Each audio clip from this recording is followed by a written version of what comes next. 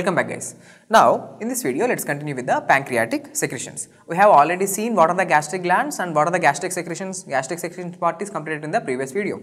Now pancreatic secretions is having which type of enzymes? So the different types of enzymes were there in the pancreas which helps in digestion of the food. See, there are enzymes for the digestion of carbohydrates, there are enzymes for the digestion of proteins and enzymes for the digestion of lipids. So all carbohydrates, proteins and lipids are getting digested with the help of pancreatic enzymes. Okay.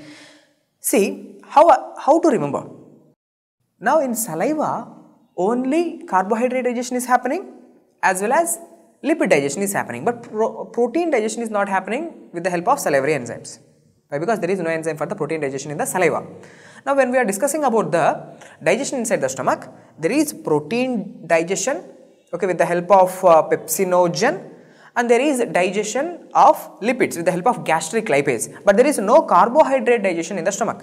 But in the pancreas, I used to remember something like this. See, pancreas, pan means something like a pan-Indian movie. Pan means total, complete digestion of all the things. So carbohydrate digestion, protein digestion and lipid digestion, digestion of all these three major nutrients is going to be completed in the with the help of pancreatic enzymes. So what are these pancreatic enzymes which are digesting the carbohydrates? Pancreatic amylase. So pancreatic amylase causes the digestion of the carbohydrates.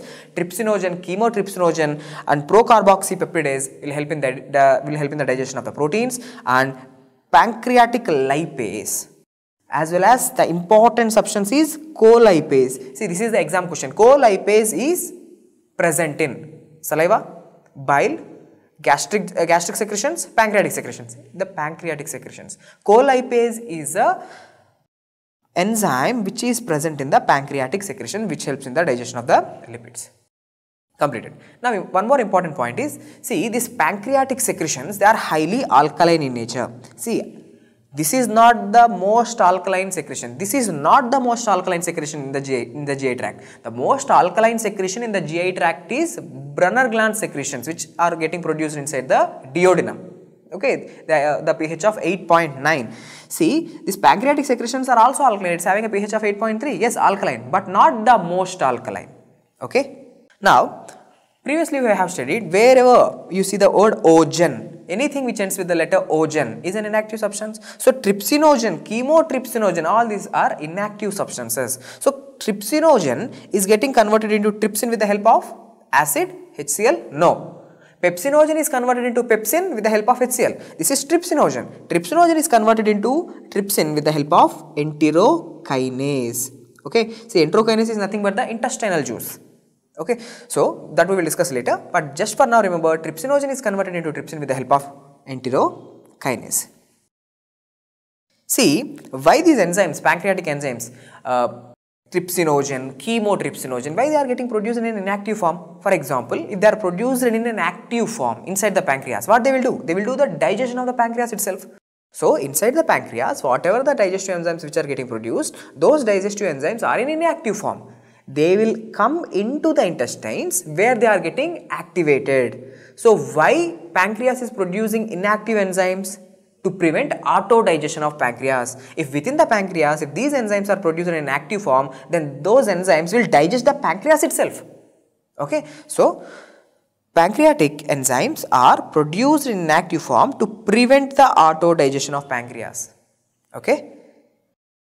Now pancreatic secretions, are they hypertonic, hypotonic or isotonic in nature?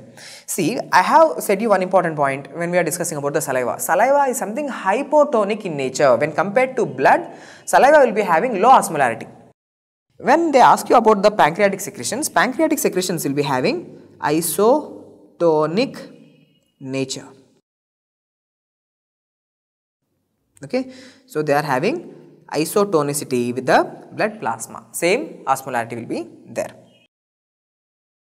Now, let's talk about two different types of cells which are present in the duodenum. Okay, we have completed the stomach part. Now, let's talk about the two important types of cells which are present in the duodenum and how those cells are going to, how the secretions from those cells are going to act on the pancreas. See, the first type of cell which I am going to show you right now is a S cell. So where S cell is present, guys? S cell is present in the duodenum. And one more cell is I cell. So S cell and I cell are present in the duodenum. Now what this S cell is doing, it is producing certain chemicals, right? What are these blue color chemicals? These blue color chemicals are nothing but secretin. Okay, let me write it down for here. Write it down, secretin. Okay, so secretin is getting produced from the S cells for secretin. Now what these I cells are producing? I cells are producing an enzyme called as cholecystokinin pancreozymin. Okay, these yellow color things which are coming out, these are cholecystokinin pancreozymin. Now what happens? See, if this secretin, if these molecules, secretin molecules, which I am showing in blue color, now whenever they come and act on the pancreas, what will happen? Now the secretin, it acts on pancreatic juices. Yes, it acts on pancreatic juices. Now under the influence of the secretin, the pancreatic juices are going to be more alkaline in nature. The pancreatic juices are going to become rich in bicarbonates, and these bicarbonates helps in neutralization of the acids. Now we have discussed pancreatic juices are alkaline or not? Yes, they are alkaline. They are having a pH of 8.3. And how that 8.3 pH have came?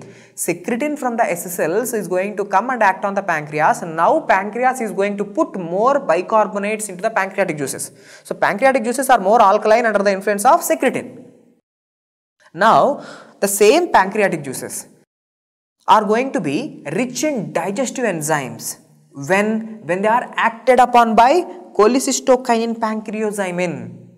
Again, please concentrate. This I cell, it's going to produce cholecystokinin pancreozymin. In the name itself, it's there, right? Pancreozymin is enzyme, zymin, pancreatic enzymes. So this pancreozymin part, please concentrate. Now this cholecystokinin pancreozymin, it's going to come and act on the pancreas. Now again pancreas is going to produce the juices. Which juices? Now the pancreatic juices whichever are released, they are going to be rich in digestive enzymes. So two things you need to keep in mind. When pancreas is getting acted upon by secretin, the pancreatic juices are going to be more alkaline in nature. More bicarbonates are going to be present in the pancreatic juices. When the pancreas is acted upon by cholecystokinin pancreozymin, now the pancreatic juices are going to be rich in digestive enzymes. Completed. Now there is one more part, right? CCK. What is this CCK? Cholecystokinin. So wherever you use the word kinin, kinetics. Kinetics means movement. Which movement? Cholecyst movement. What is this cholecyst? Cholecyst movement. Cholecyst is nothing but your gallbladder. So cholecystokinin is going to come and cause the contraction of gallbladder. So whatever the bile which is getting stored inside the gallbladder is now going to leak into the duodenum.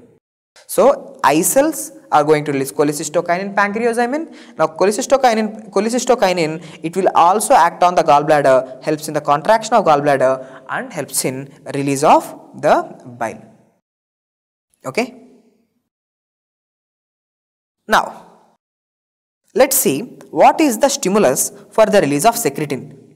We all know secretin is making the pancreatic juices rich in bicarbonates. So what is the when the S cells are going to release the secretin? The stimulus is acidic chyme. Okay, now see in this image, guys. Whenever acidic chyme, okay, acidic chyme is nothing but the partially digested food, right? Whenever there is acid production in the stomach and whenever this digested food, okay, acidic chyme, whenever it is reaching the duodenum, now duodenum knows, oh my god, acid is coming. Now what will do? Now the S cells in the duodenum, they are giving signals to the pancreas. Now what pancreas is going to do now? Just tell me. Pancreas is going to produce the pancreatic juices which is rich in bicarbonate. So bicarbonate rich pancreatic juices are now getting synthesized. Now this bicarbonate rich pancreatic juices, they are going to be released into the duodenum. Why? Because pancreas opens into the duodenum, right? So bicarbonate rich pancreatic juices are going to be released into the duodenum. Now what happens? Acid is coming, bicarbonate rich juice is already there. Now they will mix and there is a neutralization of the acid. So what is the stimulus for the release of secretin? Acidic chyme coming from the stomach is the stimulus for the S cells to release secretin. Now what is the stimulus for the I cells? What is the stimulus for the release of cholecystokinin? See, whenever you eat fat rich food, that fat rich food need to be digested or not? Just tell me. Yes, the fat rich food need to be digested. Who is helping in the digestion of the fats? Bile is helping in the emulsification of fats. Bile is helping in the digestion of fats. Okay, it's helping in the digestion of fats. Bile does not have any lipases, but bile helps in digestion of fats. So, whenever there is a fat-rich food, that fat-rich food, those fats are going to stimulate the eye cells. Now, eye cells is going to release cholecystokinin. Now, this cholecystokinin will help in contraction of gallbladder, and bile is going to be released. Now, that bile mixes with the fat-rich food. They are going to mix with the fats, helps in emulsification process, and ultimately causes the digestion of lipids. So, at the end of the day, you need to know these points. For secretin, the stimulus is acidic chyme. For cholecystokinin pancreas, which is coming from the eye cells, the stimulus is fat-rich diet. Okay, and remember all the time, know this one point, secretin is anti-acid. Secretin helps in production of more bicarbonates, which neutralizes the acid. So, secretin is antacid. It is the nature's antacid. Okay, and secretin is the first hormone to be discovered in the humans. These two are important single liner questions which we have completed. Now, in the next video, let's discuss important points about the bile, how bile is going to help in the process of emulsification, and how bile is going to help in digestion of the fats, and how BABA drugs like bile acid binding drugs is going to be useful for the treatment of hyperlipidemias. See you in the next video, guys.